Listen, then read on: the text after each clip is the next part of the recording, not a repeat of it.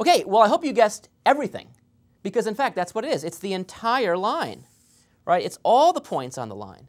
It's every single number, from all the way from negative infinity all the way out to positive infinity. So that represents everything. But what about this? What would this mean to you? If someone wrote this to you, how would you respond? I hope you would respond, huh? Because you're never, never, never to use a bracket with the infinity thing. Always. Always use a parentheses. OK, let me just do one last one, and then we'll call it a day. What if I gave you the bracket notation? So suppose I said this.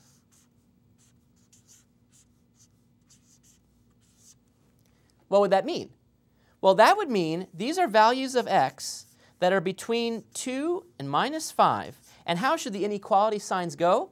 Well, the values are going to be always bigger than minus 5, but possibly equal, but always strictly smaller than 2.